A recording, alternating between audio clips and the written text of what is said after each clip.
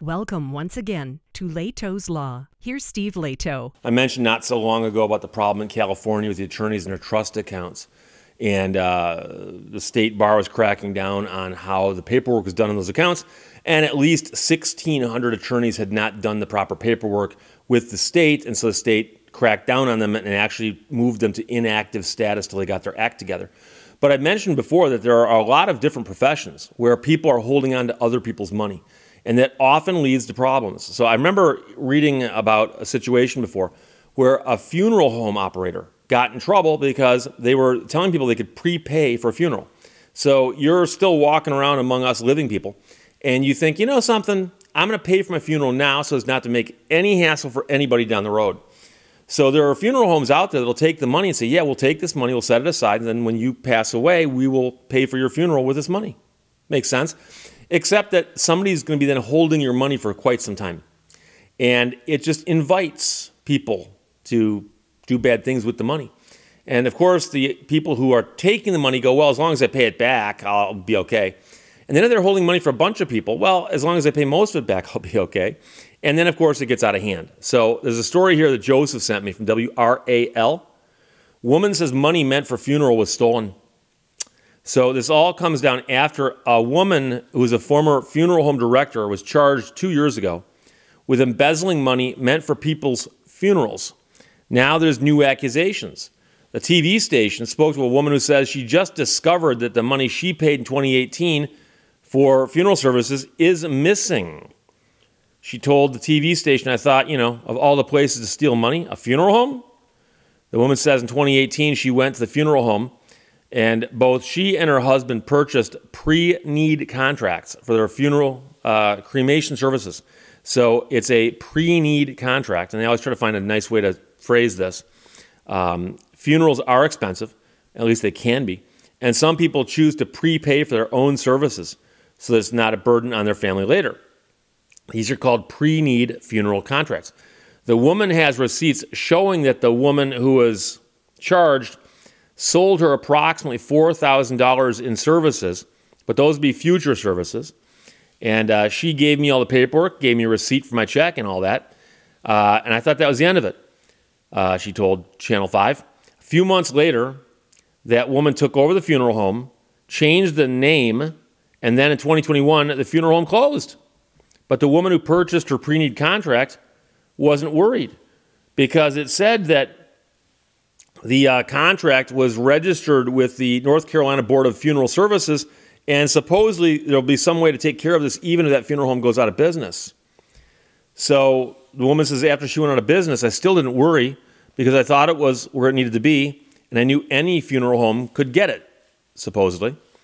So she went to double check, and she talked to somebody at a funeral home who decided to look into it. And the first thing he said to me when I showed him all my paperwork was, where the letter was from the state. I said, I don't have one. And he said, oh, she took the money. So apparently, when you take the money and you're holding it in a situation like this in North Carolina, you're supposed to notify the state, and the state's supposed to send you a letter telling you what your rights are and so on. If you don't have that letter, it means that that letter to the state was probably never sent. The man at the funeral home that she was talking to said, when I find out it's not registered, that's a red flag of embezzlement. Red flag of embezzlement. So TV station's team started digging into the woman's past who ran the funeral home and found that she trained as a funeral home director under the guy who owned the funeral home. He was the director until 2018. And then, of course, that's around the time when the North Carolina Board of Funeral Services found that he falsely filed death certificates in order to claim approximately $15,000 in pre-need funeral funds. So the money was being held, and he wanted to get his hands on it, so he'd submit a death certificate and say, this person died, I need the money to bury them. Except they hadn't died, and he wasn't burying anybody.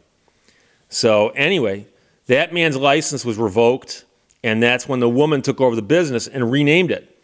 But she then ran into her own issues.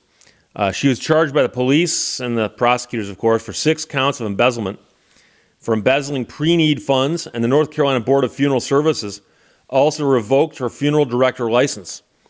The North Carolina Board of Funeral Services has a recovery fund to help people who have lost money to pre-need embezzlement. Board says the fund has paid out nearly $56,000 to victims in 7 other cases connected to this funeral home. During the interview with 5 on Your Side, the other funeral home director said he believes there are probably more victims out there. It's more than likely. And if they haven't passed away yet, well, nobody then has looked into, gee, is that money still there? So the TV station wanted to ask that question to the people at the funeral home. So they called and checked addresses, but nobody got back to them. So meanwhile, the funeral home pleaded guilty, the woman who runs it, to the 6 embezzlement charges and took a deal that included probation and paying restitution. And the case against her was closed, but the police have reopened the investigation now, and detectives want to know if there are other victims out there. So the TV station asked North Carolina Board of Funeral Service Director Stephen Davis what people need to know when they sign a contract for a pre-need funeral service.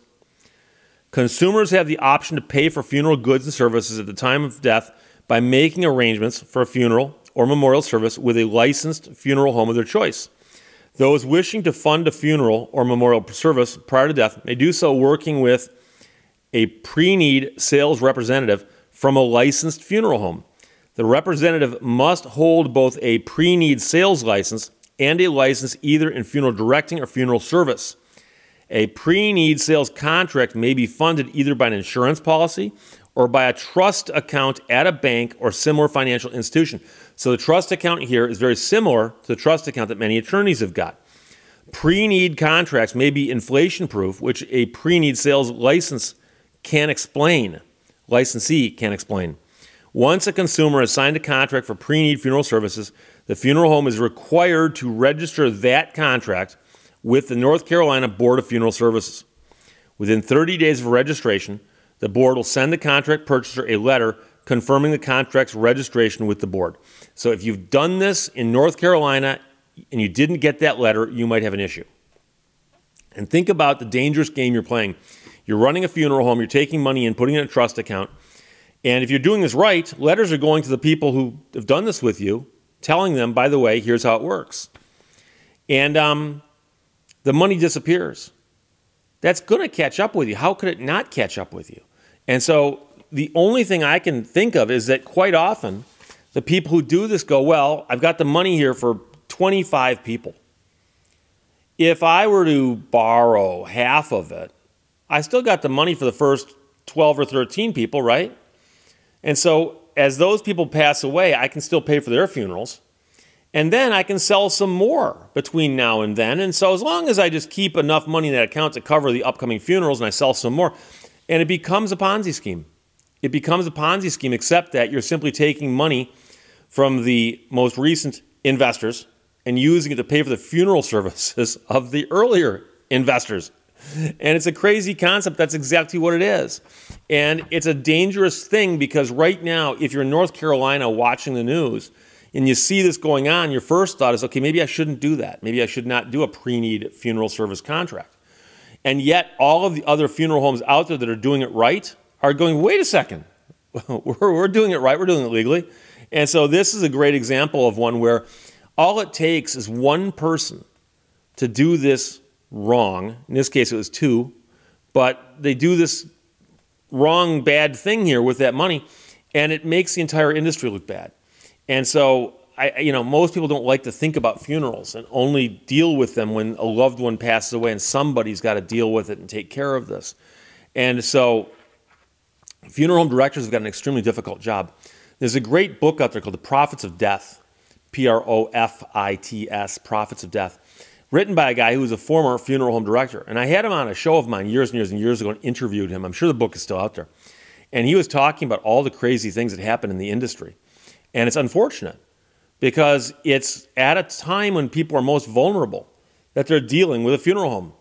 So your spouse dies, your father dies, your child dies, and you're at a funeral home talking to a funeral director. It's an extremely difficult job they've got because they're dealing with people like you all day long, 7 days a week, year-round.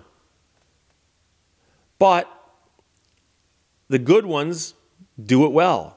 The bad ones give them all a bad name. So this is a crazy one, but it looks like the state's got something in place to make sure these people don't get, left hung out to dry.